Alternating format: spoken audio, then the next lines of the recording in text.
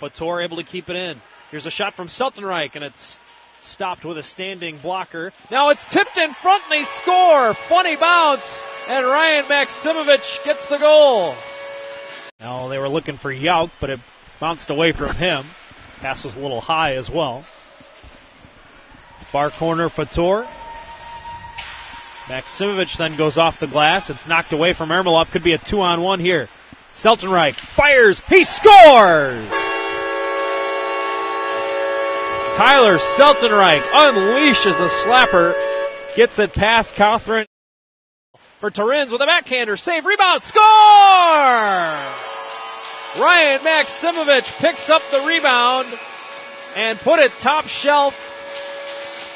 And the Bulldogs have come all the way back to get their first lead since earlier in the period. Flip it out. Penalty expires. Bulldogs come back to full strength and get possession of the puck. They flip it ahead to Herbster. He's got a breakaway. Herbster is in, and he scores!